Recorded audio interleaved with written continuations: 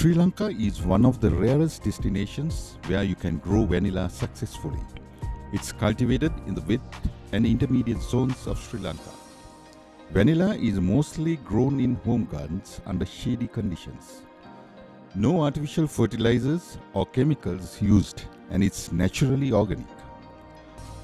Vanilla flowers come into bloom during the month of February to April. Vanilla flowers should be hand-pollinated. Vanilla pods are harvested when it reaches the correct stage of maturity, when the tip of the pod starts turning yellow. Processing is carried out methodically to obtain optimum quality standards.